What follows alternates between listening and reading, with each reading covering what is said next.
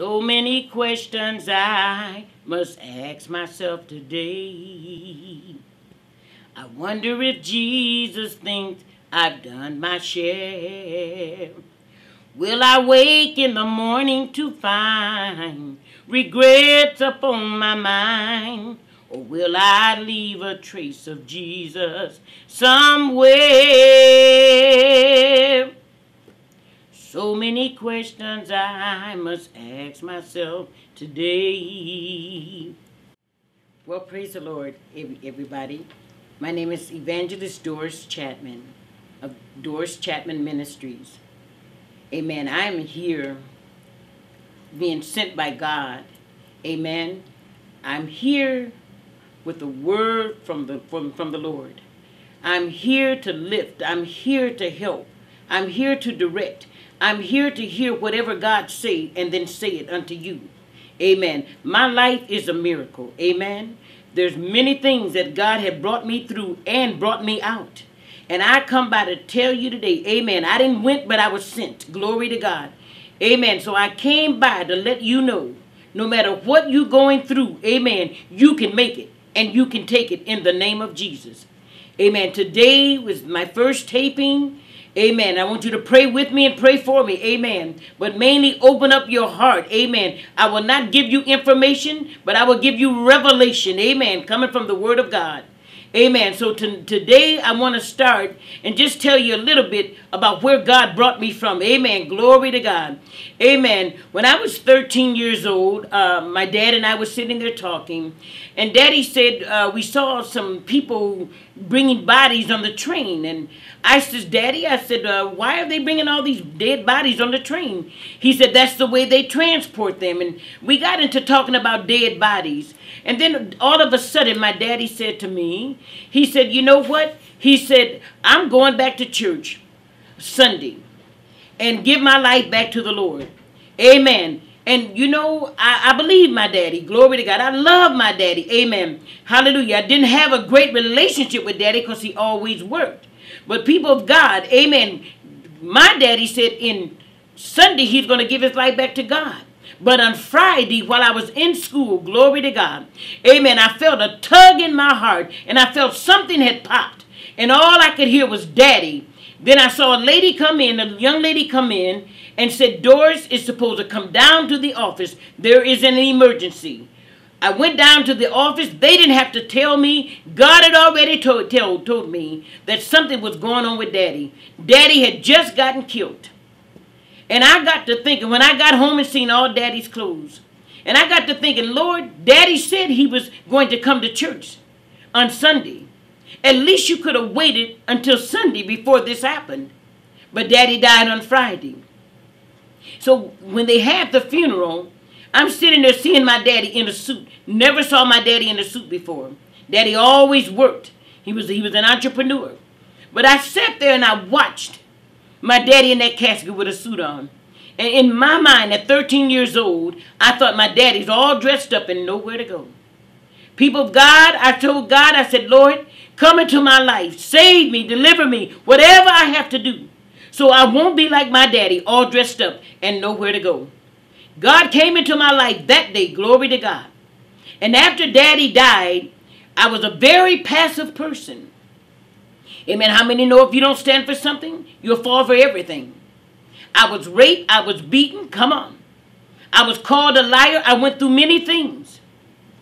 Amen. Ended up pregnant. Amen. At the age of 14 years old.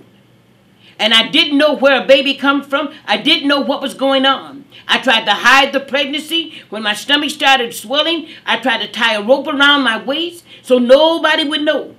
But when it finally came out, amen, I was put aside and I couldn't go anywhere. But the child came forth. When the child came forth, they took the child from my womb, made me sign the adoption papers, and ran her away from me. For 15 years, I prayed and I prayed. And God, hallelujah, brought my child back to me. Why? Because I began to minister to everybody else's child.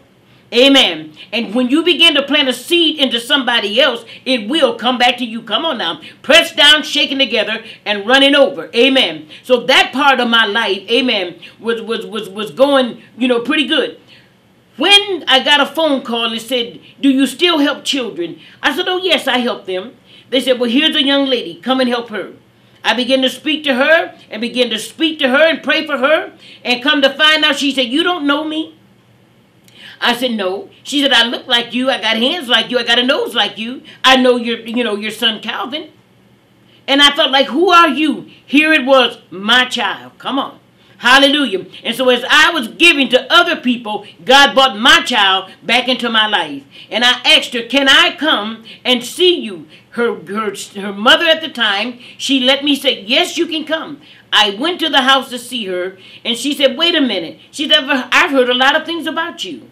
But after talking to you these few minutes, it cannot be true. She said, I want you to forgive me.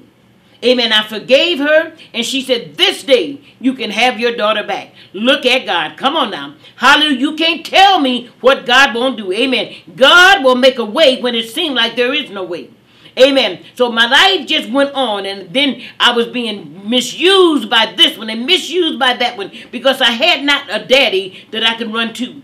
And then in school, I met a young man, and I would always want to help people. Didn't know I was a preacher. Come on. And so I would help this young man, and I kind of, like that little puppy love thing. And we kind of got kind of close, and we talked and talked. But however, he went his way and I went mine. 20 years later, I met this man again. And in meeting this man, amen, he began to say to me, what are you doing in your life? And why don't we go out to lunch? And why don't we do this?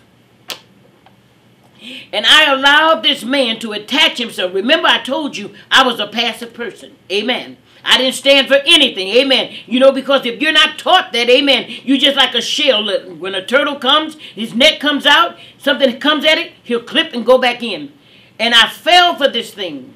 And this man began to pull me to the altar. And I kept thinking, no, I don't want to go to the altar. I don't want to get married. I just want to help you. Amen. But of course, if you don't stand, because I didn't put up a resistance, he pulled me all the way to the altar. I allowed him. When we got to the altar, amen, the minister said, do you take this man to be your lawful wedded husband? I didn't, but then I did. And that was on from there. We were married 11 years. He would beat me, and the police would come, and they was afraid of him. But to make a long story short, one day I went to work that night, and I came home. And when I came home that morning, that night, that morning we got up, and he had been out and was in some trouble. And he kept saying, I believe the police is looking for me. However, the man began to tell me, he said, you know what? He said, I'm 27 years old today, and I'm going to die today. Then he looked at me. He said, you know what? He said, you're 26, and I'm going to take you with me. Hallelujah. And as this man began to say that, I sat up, and I said, don't talk like that. But then he had a .32 automatic pointed at me. And I sat up, and he said, sit back, Doris. When he called me by my name, I sat back. And this man shot at me the first time, and it missed my neck, just burnt my neck. And then he shot the next one. He shot me in the ring finger, and the hand went back. Then he shot me in the shoulder, and it lodged up under my esophagus. Then he shot me in the wrist. And after he had shot me 4 times, and he had another bullet, amen, I heard a voice deep down inside of me and said, get up and go to the bathroom. Amen. And this voice spoke out of my belly, not out of my head. How many know when you hear things in your head, that's not God. That's you or the devil. When God speaks that out of your belly shall flow rivers of living water. Amen. So I heard a voice, glory to God, deep down inside of me. Nobody told me that God speaks to ordinary people. But I come by to tell you tonight that God does speak. Amen. You might be on drugs. You might be an alcoholic. Amen. No matter what you've been through, God loves you just the same. But people of God, amen, this voice told me, said, get up and go to the bathroom. This voice did not tell me to go in the bathroom. It said, go to the bathroom. Amen. When I got up and I began to walk, he's standing with the gun still pointed on me. And I began to walk, and I'm bleeding now internally. And I began to stagger. But when I got to the bathroom door, this voice told me, now, you see, until you obey step number 1, you'll never get step number 2. Amen. So when God said, now go in the bathroom, when you get into the bathroom, I want you to lay down on your back. Do not lay on your stomach. If you lay on your stomach, you're going to suffocate.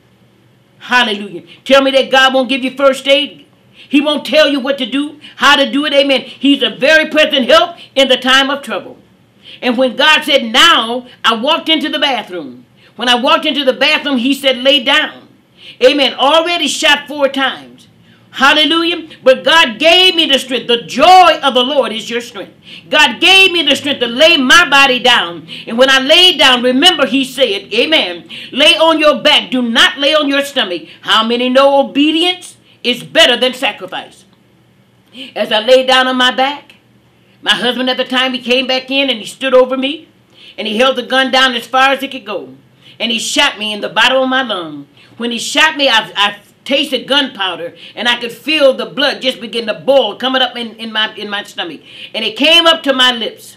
But I heard this same voice speak to me and said, stop breathing, Doris. Amen. Hallelujah. When this voice told me, I didn't know who it was at the time.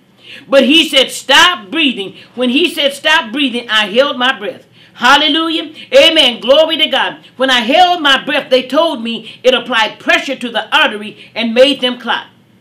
Amen. My husband left out. My ex-husband, he left out. And amen. And when he left out, I'm laying there. Glory to God. But I heard this voice said, I want you to go over to the wall and get you 2 towels. There was a rack with towels on it. Amen. If you obey God, everything you need, God will abundantly supply it. Amen. But you got to be there, people of God. Amen. As I went over and I got the towel.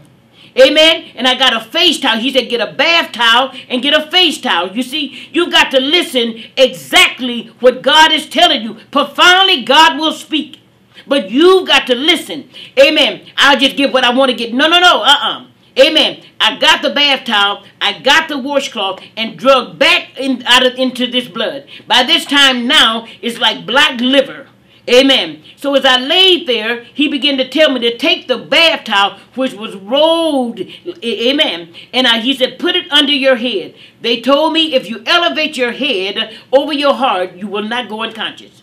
It'll be hard to go unconscious. It'll keep you alive longer. And then he told me with this hand, and the bones are coming out of this finger, he said, touch it. This man had turned around and cut my whole wrist all the way to the bone. Amen. My whole body jumped off the floor. Come on. Amen. But God told me, he said, just touch it. Amen. How many know that the joy of the Lord is your strength? You may not have the power. I can't do it. I can do all things through Christ because he strengthens me. And when I obeyed God and God told me to take the washcloth and just lay it on my hand had guts coming out of it. I moved my fingers. You could see everything down inside of it. And when it was bleeding, about 10 or 11 inches of blood, just flowing. But all of a sudden, when he told me to touch it, amen, hallelujah, it stopped bleeding immediately. I just laid there for a while. All of a sudden, I began to go into like a semi-coma. And I began to fall into utter darkness. I heard another voice I heard another voice after going through all of this. And this voice said to me, he said, I got you now. He said, I got you now. Now, when I heard that voice was in my head. That's the day that God gave me discernment how to know his voice from the devil's voice. Amen. But this voice was in my head, said, I got you now. And immediately, glory to God, I began to fall into utter darkness. Amen. And as I began to fall into this deep darkness, there was nothing I can see. No one around. Amen. But it was an eerie feeling. Glory to God. But let me kind of bag up a minute. While I was laying there on the floor, I began to pray. The Lord is my shepherd. I shall not want. As I was praying, I looked to the right of me and I saw Jesus. I saw a vision of Jesus. He was standing in clear air with sandals on and a white robe on with a rope around his waist. And he began to stand up over me and he told me this, shh.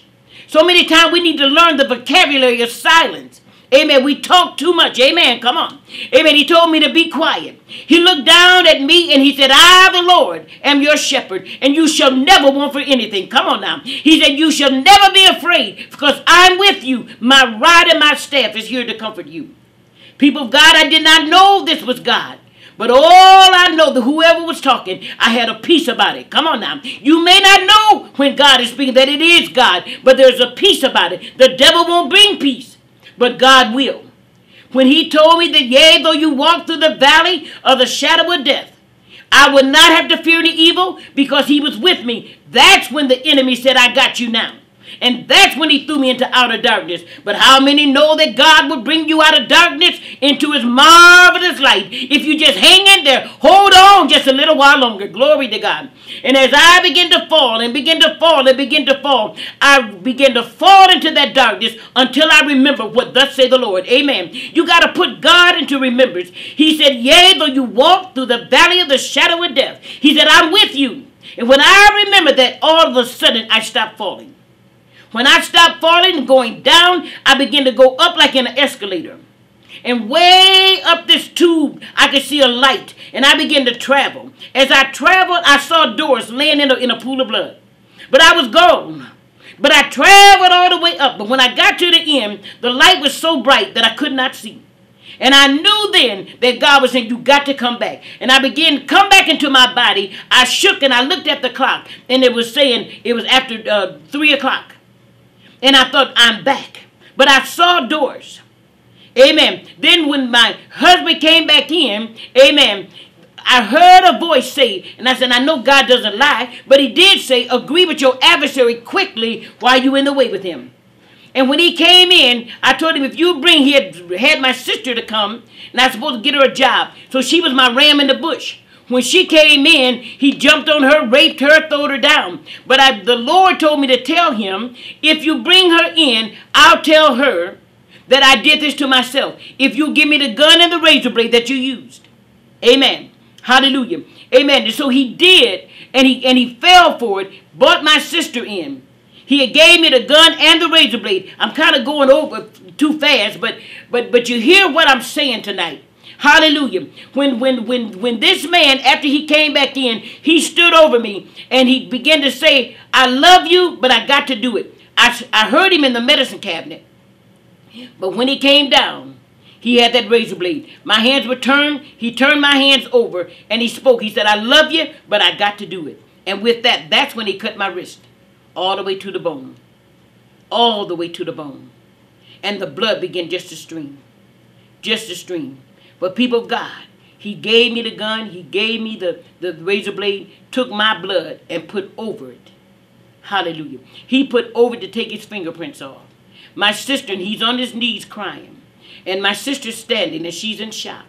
And I told her, listen, tell mother and tell the police that he didn't do this. I did it to myself. I was willing to take the blame that he would go free. Hallelujah. Isn't that like Jesus? Come on. Hallelujah. But let me kind of back up again. I went to church that night, Sunday night. And he had said if I go to church, he was going to kill me. I made up in my mind I was going to church. I said, for God I live, and for God I was going to die. When I came back home that night, he jumped on me and choked me, and my tongue came all the way out of my mouth. The kids ran down to help me. He said, if you don't get back upstairs, I'll kill you. The children ran, and God made him drop me. People of God, I stood on God's word, laying in my own pool of blood. The Spirit of the Lord spoke to me. I'm kind of going backwards, but the Spirit of the Lord spoke to me. He said, you know what? You went to church Sunday night and you joined the church. They were singing, this may be the last time. It may be the last time, I don't know. And I got so tired of them singing that song over and over and over. And I kept thinking, I wish they'd shut up. But all of a sudden, I found myself going up to the altar. Gave my life to the Lord. And they gave me the microphone. And I asked them if I did anything to cause anybody to stumble, forgive me. I made everything right. But laying in my own pool of blood, he said, you joined the church Sunday, but you can't join this church. You must be born into it. Hallelujah. You must be born into it. See, we go to church religiously. Amen. A form and a fashion. But we don't ever, hallelujah, want to begin to look at Galatians 5. That fornicators, liars, adulterers, come on now. Amen. Those people, you cannot enter to the kingdom of God. But he told me that you got to repent. I said, what do you mean? He said, you've got to become godly sorry for everything you've ever done. And let me tell you something about dying. Come on.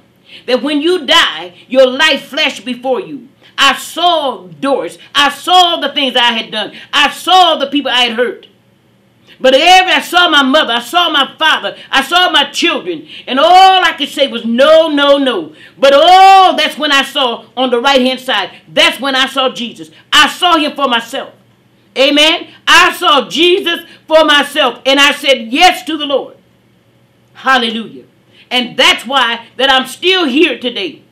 Amen. That even that when my sister told him that I did it, and she would, call the police, and I told him, I said, listen, before you leave, I got one more thing to say. The bullet was lodged up under my esophagus. And I told him, I said, listen, I still love you, and I forgive you. Amen. And with that, he left. And that's when she called the police. But go back a minute. I still love you, and I forgive you. Amen. I do not believe I would be here today had I held on to unforgiveness. When Jesus was on the cross, he said, Father, forgive them, for they know not what they do. Amen. And so I began to see how God's life and my life began to line up together. Glory to God. No one taught me, just Jesus. And with that, he ran. He was gone for 11 days running. But when the ambulance finally got there, amen, they began to work with me and ask me questions. I said, just get me out. They got me to the hospital, amen, and they told my family, look for the worst. Said she's been shot too many hours. All of her blood is gone. Every vein is deflated. There is absolutely nothing we can do. Hallelujah. But I heard a voice, hallelujah, in that bathroom. And that audible voice said to me, you shall not die, you shall live. I heard God for myself, people of God. Amen. Glory to God. And see, when you hear God for yourself, hold on to what God says. He's not a man that he should lie, nor the son of man that he should repent. Hallelujah. There's no excuse. Nobody taught me. If you get in the face of God and get a relationship with God, God will teach you himself. But he said, no, you shall not die, but you shall live. Amen. And I held on to that. No matter what they said over me, it's just a matter of time, she's going to be gone. And they come in and peek in the window, in the emergency room, thought I was dead. And I'd look at them and I said, but my God said I'm going to be all right with that bullet under my esophagus. Shot in the top of my lung and in the bottom of my lung. Amen. So I heard him say, doctor, if you want to save a woman's life, come and save this one. The doctor came in and he took a tube and he put it on my side and drilled it between my ribs. And there was a gallon jug laying down there. And the blood began to run out. Glory to God. I was hurting. I felt like I was going to burst because I had bled so much internally. But this doctor, God had the right man at the right time to be there for me. And this doctor began to pierce me in the side. And the blood began to stream out. Glory to God. And the more blood went out, the better I felt. Hallelujah. Then they kept waiting on me to die and waiting on me to die. Amen. And all of a sudden they said, I tell you what we're going to do. We're going to call Cleveland. That's a larger hospital. They called Cleveland, but they sent for a funeral home to bring the hearse because they knew there was no way for me to be alive. There was no way for me to make it. The hearse came and wrapped me up in army blankets. And they took me to Cleveland. Amen. They had the highway patrol because my ex-husband was running. So the highway patrol was leading us in the front and in the back. Come on now. With God, you go first class. Look at God. Amen. And there was a nurse. They put a nurse in there. And she had on a white outfit. And the doctor had on a white outfit. That nurse had her hand on my chest. And she kept me, from shaking. But she never said a word. And the doctor said over there, he never said anything.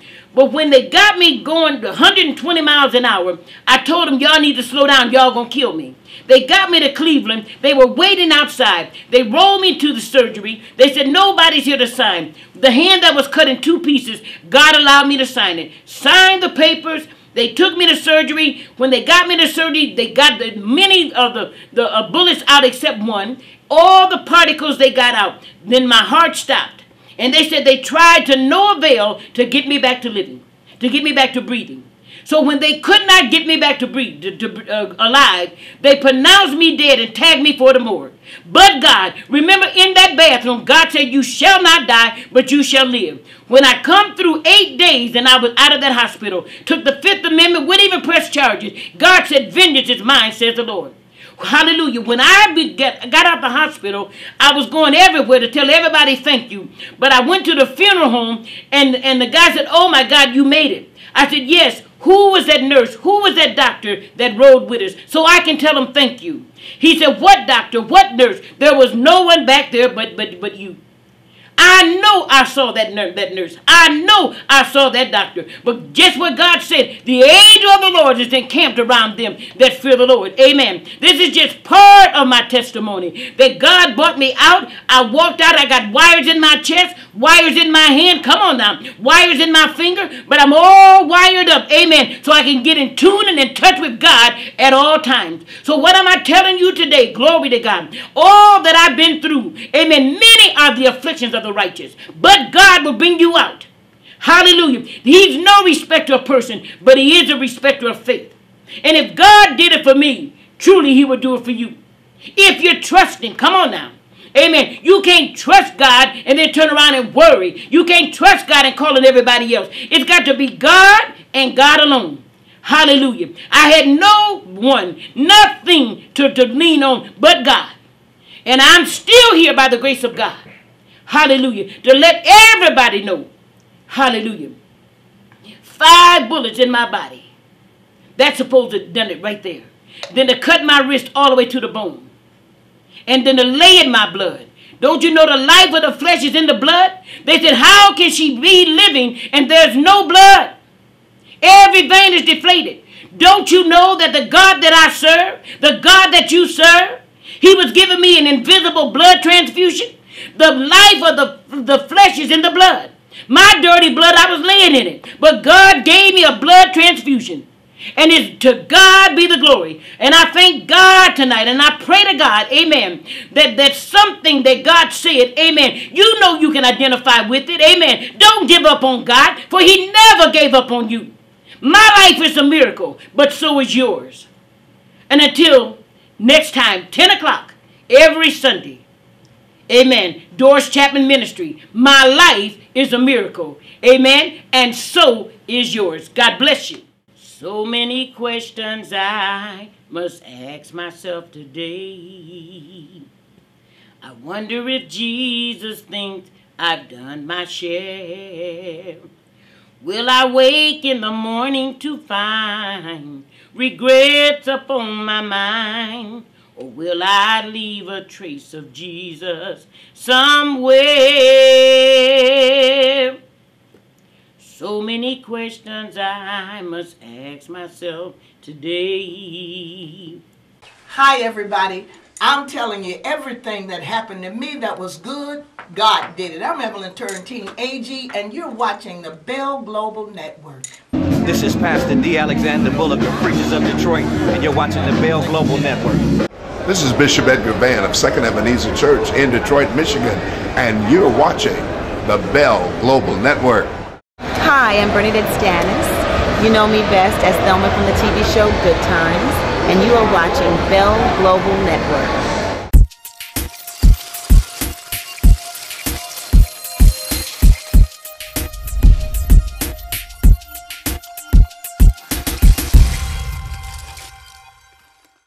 What's going on, y'all? It's Mr. Bell. Some know me as Antone Choirboy Bell. Others know me as Elder Antone Bell. I am co-CEO of Bell Global Network, BGN TV 2090. And I want to invite you right now to get your own broadcast. I'm calling all ministries, all politicians, all business owners.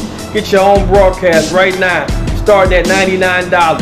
And if you have an idea for a TV show, we can bring your idea to reality. We have packages available that includes production and facilities. Also, we have advertising packages starting as little as $25. So don't hesitate. Give us a call at 313-355-7877. Once again, that's 313-355-7877 to make an appointment today. You never ever let me down, and when I'm sinking in sin, you never ever let me drown. You're my lifeguard, my security. You took my insecurities and put me in the lion's den and took out all the fear in me and gave me unlimited, undeniable faith.